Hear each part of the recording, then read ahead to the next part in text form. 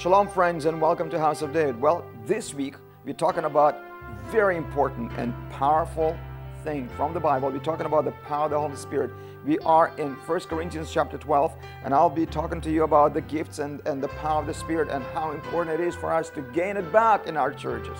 We need to seek God for His anointing. Without the anointing of God, there's nothing we can do. We can sing to God, we can praise God, we can teach His word, we can pray for people, but we need the anointing to remove the yokes. We need the anointing to see the power of God moving. And this is what my heart is all about, to see the power of God moving. Every revival, use research, when revival starts, it is always with the power of God moving. So we need to invite the Holy Spirit's power back into our midst to see the revival. I am excited already. Friends, after this message, I'll be back here to minister to you and believe God for your revival and for your miracle. So stay tuned, watch the message, and I'll be right back. Because the Bible says that the Spirit of God will manifest everything. The Spirit of God will activate your ministries that Jesus gave. The Spirit of God will maintain the administration that God releases. And the Spirit of God will activate the gifts and manifest everything what God has said.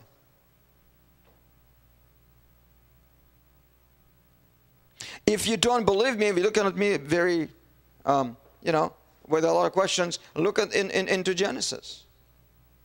At the beginning, God has created the heavens and the earth. And the earth was without form and void. And the Spirit of God was hovering over the waters. So God said, because He is the administrator, let there be light, and Jesus is the Word.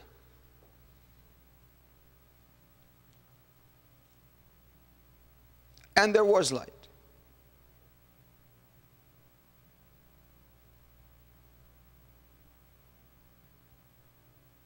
The Bible says and declares that in the beginning was the Word, and the Word was with God, and the Word was God. And nothing was made without Him. Nothing was made without Him. And in the book of Proverbs, it says, I was there at the creation.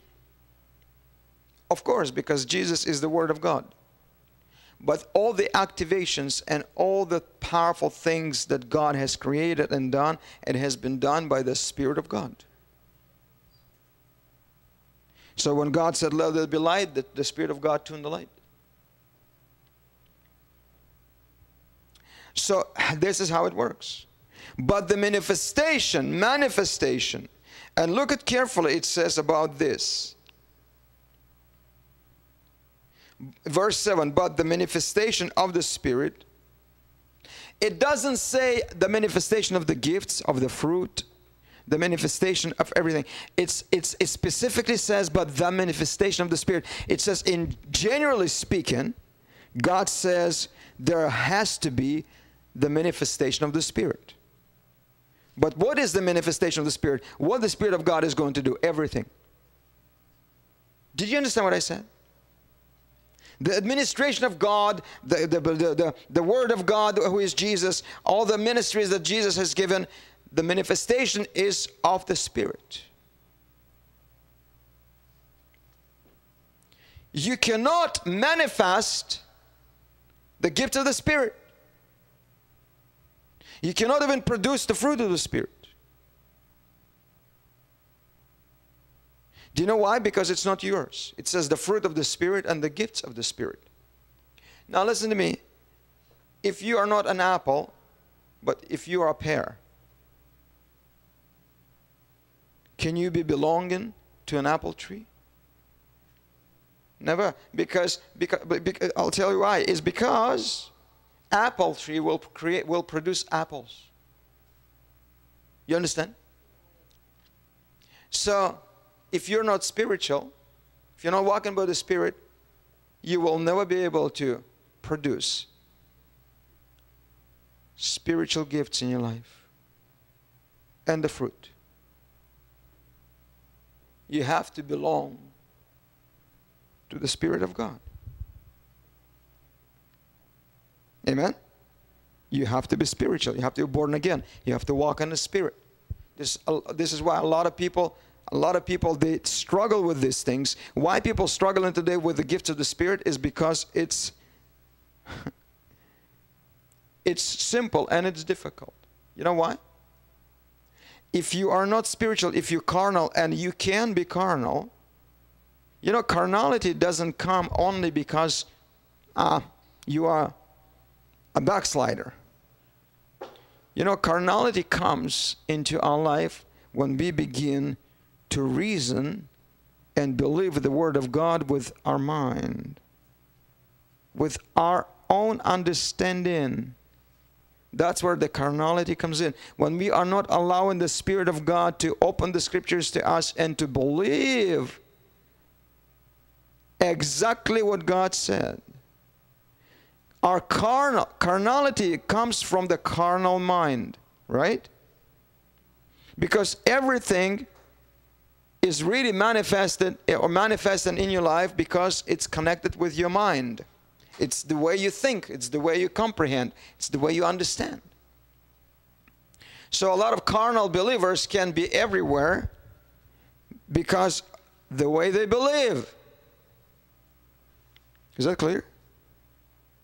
You can believe in Jesus till you die, but you can't be carnal.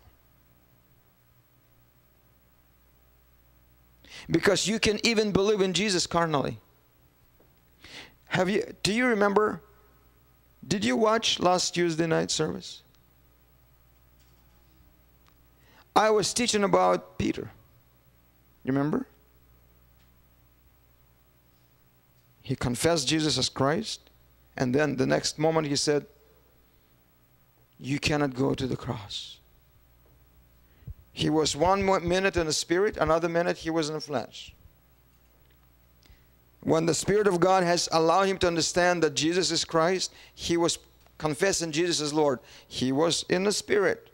But then all of a sudden, because of his good influence and good intentions, he says, no, you cannot do that, Jesus. He moved into his carnality. All right? This is how we can be. One moment we praising God, the next moment we questioning God. Our faith can be spiritual. Our faith can be based on the spiritual facts, and our faith can be based on carnal facts. If our faith is based on carnal facts in the Word of God, if you debate it and say, no, God doesn't heal today, God doesn't speak in tongues anymore today, and God doesn't do this, and God doesn't do that, you're moving yourself into a carnal position.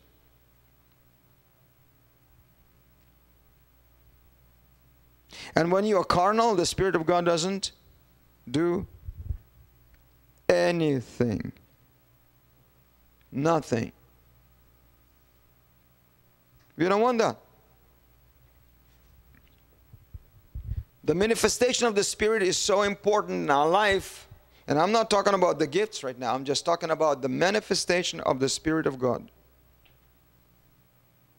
without whom we cannot do nothing and we cannot achieve anything at all.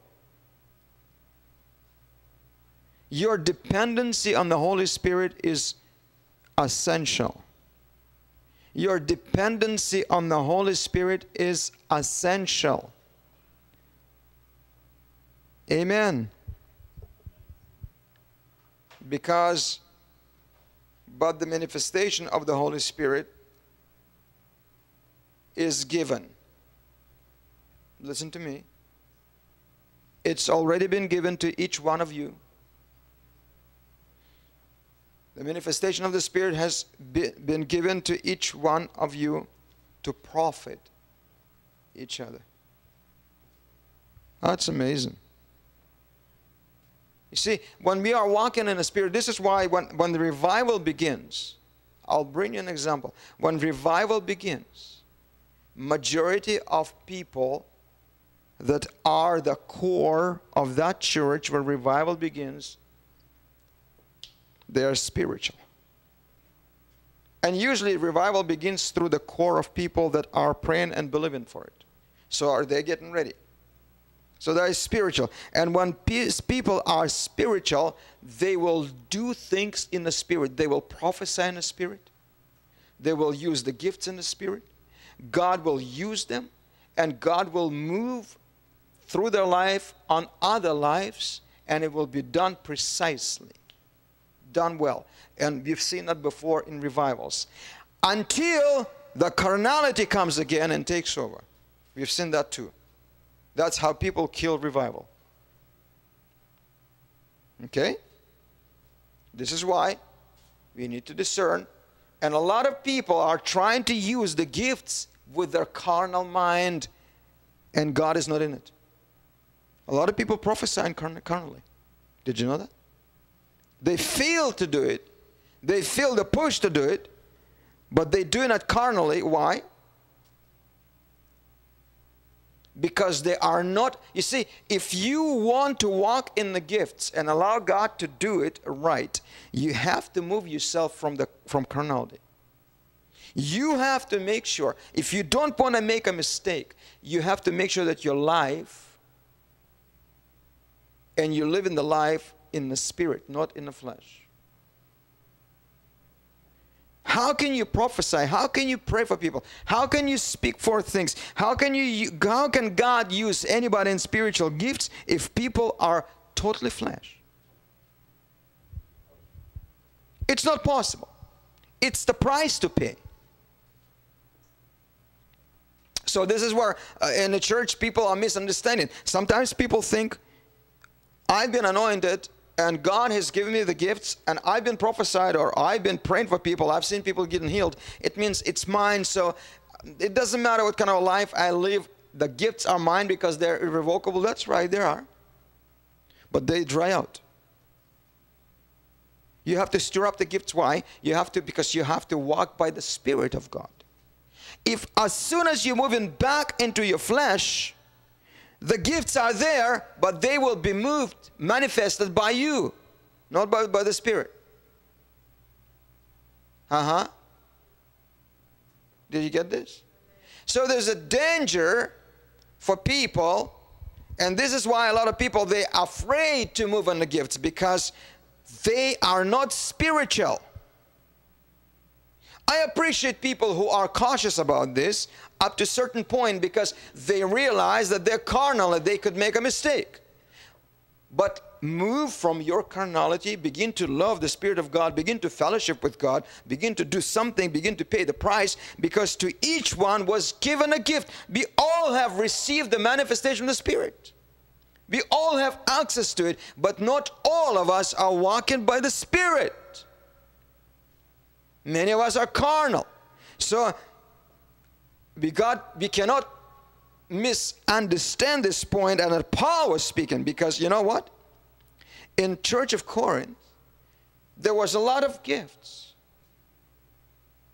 The gifts of the Spirit, they were already been introduced, but people were doing this out of order because they were not in the Spirit, they were carnal.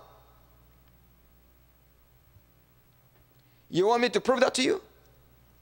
2 Corinthians chapter 3, he says, I couldn't talk to you as to spiritual people, Paul says. What? Seems like we're moving in the Spirit and we have the gifts and everything else, but he says, I couldn't talk to you as to a spiritual because you have divisions among you. All kind of a nonsense. A spiritual person, a prophet, prophetess, or anybody else who is walking in the Spirit, they are not going to be puffed up. Because in next chapter, Paul seals these things that everybody must walk in love. And love does not puff up. It does not pride itself. It does not salute itself. It does not pull itself for. See, it's all connected. Do you understand what I mean? Without this, the reality of what Paul says is not going to be happening. And here's what it is. We are on the right path because we already understand what the Spirit of God can do and who He is and what He wants to do. But a lot of people, they don't even realize that. So they're behind in that subject, way behind. So we need to pick it up and begin to walk toward that. I've learned that from that man of God. God used him in my life to understand this very well. That's why I cannot teach. That's why I can't teach this today, because I know what it is. I lived that through. All right? I've seen God moving uncontrollably because I have allowed him to move this way. And I've seen God being decreased in my life because I became carnal. And it's so easy to do that. Carnality will kill everything.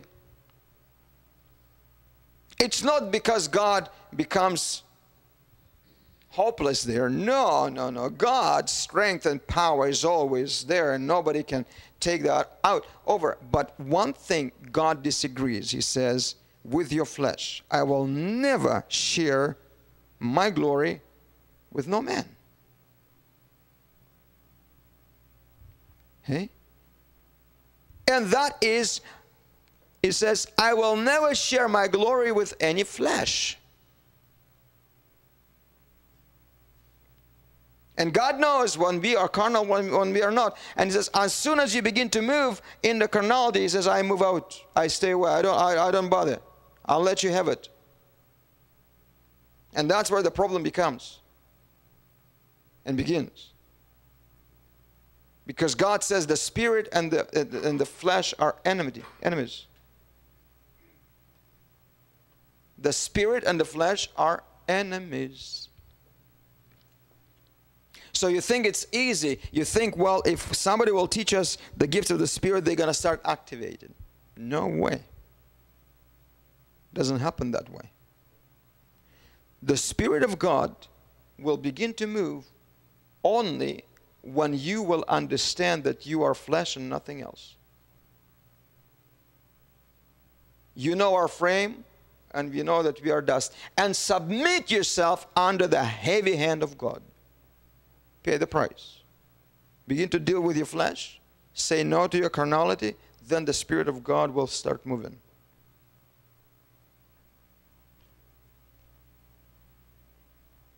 This is why a lot of times the way people do things, and I always I'm very careful about when people, they are spiritual and they move in the gifts, I want to see their life. I want to see their personal life. Because if their personal life is a mess, the Spirit of God is not moving. It's the carnality, it's the flesh. The gifts are there, but they are not moved by the Spirit. Amen?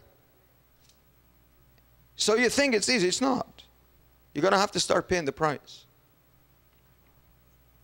So when the revival begins to move, and the core of people, as I already said, they are anointed by God, and they together in unity,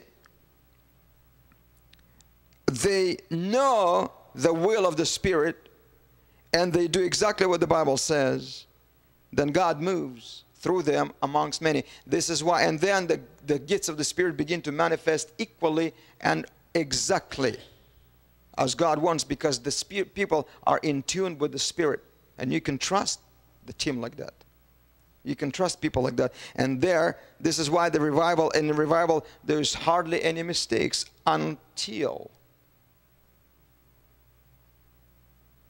people move themselves away again from the spiritual life, and they are taken over by their carnal mind. See, it's very important to understand that our carnal mind is an enemy. Our brains can be enemies to ourselves. This is why the Bible says in Romans 12, you need to renew your mind by the washing of the Word of God as soon as possible. Because your mind is the very block. It's the block number one, not your heart. Your mind is the block number one to anything that God wants to do. Amen? Because God has given us a free choice.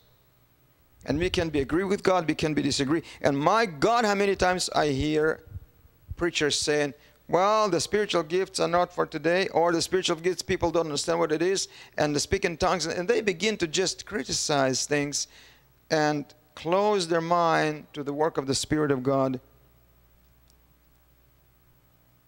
And do you know what? In doing these things, they're not even realizing that they're not serving God any longer. They're serving themselves and the people. Likewise.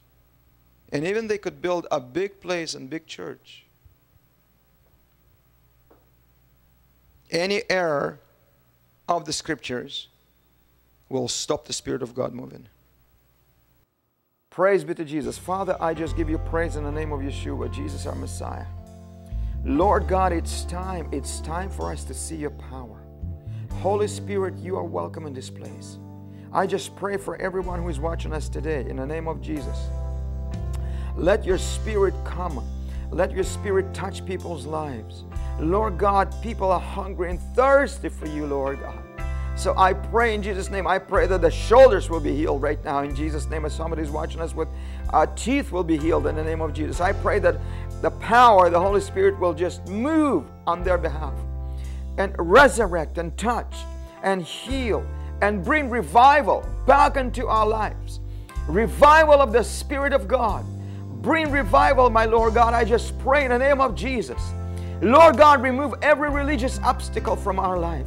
Remove everything that is hindering ourselves, Lord God. Remove everything that is not of you. Father, in Jesus' name, I pray that we will be on fire for you again.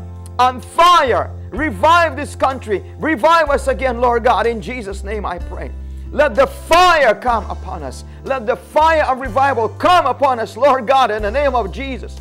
Lord God, I just give you praise. I just feel like speaking tongues right now. And if you want to do that at home, please do that. Just worship Him and praise Him. Hallelujah. Just praise God right now. Touch us, Lord God. Resurrect us again. Oh, bless us, Lord. I praise you.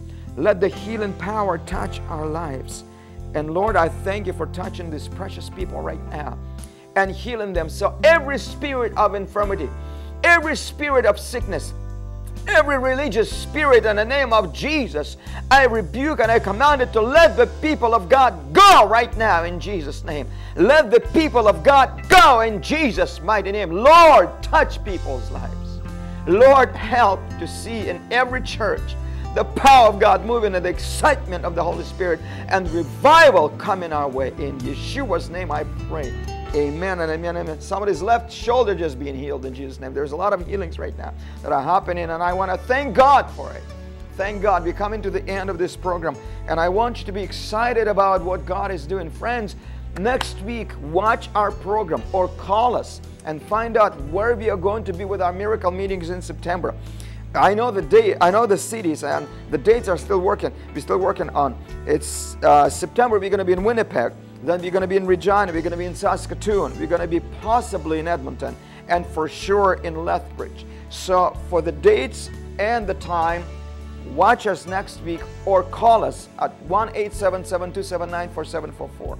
And for more information or for prayer, call us as well. We will answer you and we'll pray with you. And my friends, we're coming to the end, of course, but can I encourage you? God is moving by His Spirit. We want to see revival in this country. We want to see the power of God moving, and we need to stay on the air.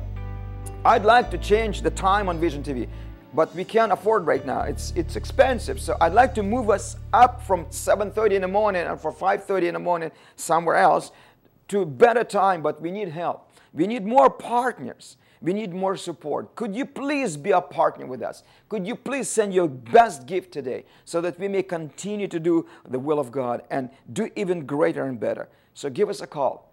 If you have a testimony, please share that with us. Thank you so much for watching. God bless you, and He loves you, and we love you too. Till tomorrow, we'll see you again. Bye-bye. You know, when the Lord knew He was going to the cross, this was His prayer, that we would all be one. All of us as one.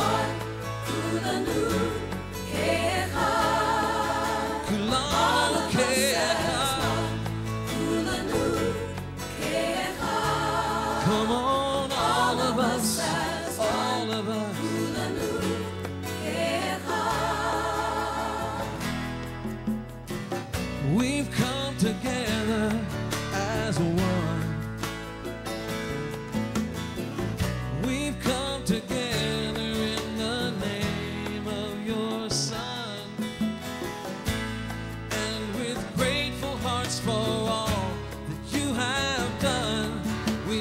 come and let all who are thirsty come and glorify Yeshua.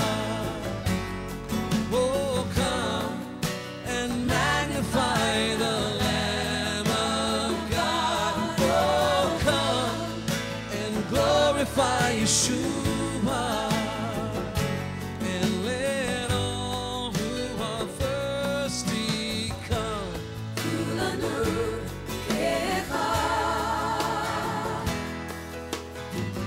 Father, the hour has come for all the earth to glorify your Son and to be sanctified in truth, that we may be as one. And let all who are thirsty come and glorify Yeshua. Oh, come and magnify the Lamb of God. Oh, come and glorify Yeshua. And let all who are thirsty come. Oh, let's sing that together. All of us as one. Come on, all of us. Oh, all of us. All of us as one.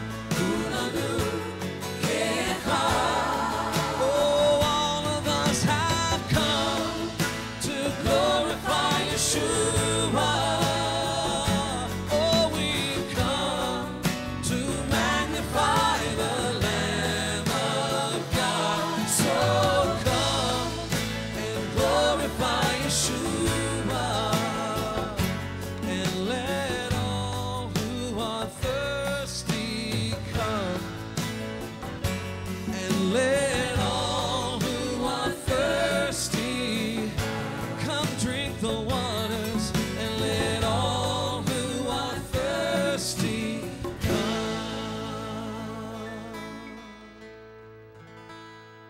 Thank you, Lord. Thank you, Lord, that you have made a way for us to come. House of David, Jewish Messianic Ministry is produced and sponsored by viewers like you. We appreciate your support, which is allowing us to continue to broadcast our programming. Thank you, and God bless you. Shalom.